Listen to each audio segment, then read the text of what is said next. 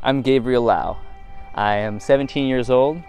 I am a triathlete, and I also have a rare disease called hypokalemic periodic paralysis. I was incredibly lucky to have been diagnosed with this disease at a really young age, and that led me to almost forget that I had a rare disease until I had an attack. I noticed something was wrong. On the swim, my arms were heavier than they usually were. On the bike, my legs hurt more than they usually did. At the beginning of the run, I was feeling all right. As I got through, 5K, 6K, I started to feel really weak. I thought, this is more than just fatigue. The only thing that kept me going the last kilometer was pure adrenaline. And as I got to the finish line, I crossed it and I collapsed. I remember thinking, this is what a periodic paralysis attack looks like. They took me to the medical tent.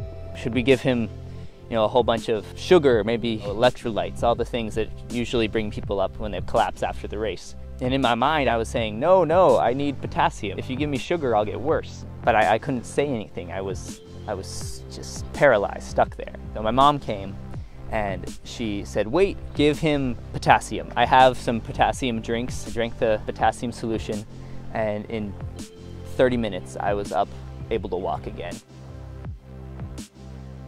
Hypokalemic periodic paralysis is a rare genetic disorder that affects the potassium levels in the blood.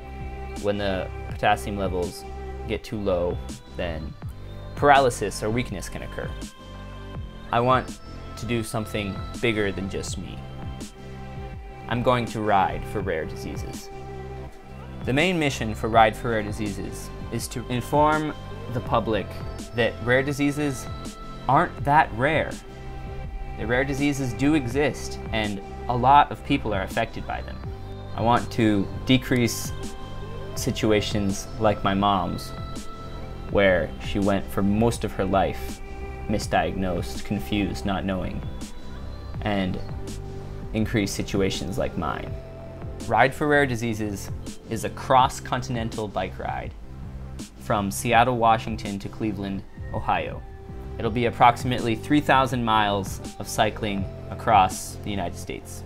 You can get involved and help support my ride and rare diseases by visiting my website, rideforrarediseases.com, and following me on social media at Ride for Rare Diseases.